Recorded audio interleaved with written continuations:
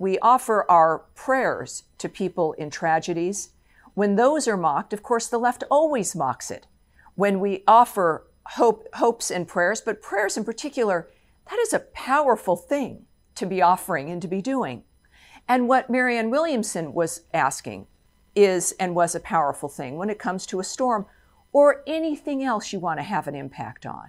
You can be a person of faith and be a liberal, right? Believing in God is not an exclusive framework, but there is this mockery.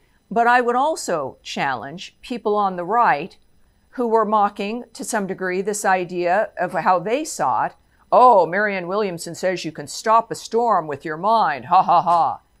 Fact of the matter is, she was calling on people to pray to change that.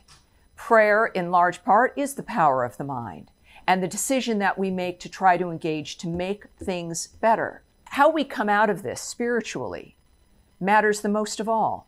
And remembering of the fact that somebody much more powerful and much more important and good is in charge of everything.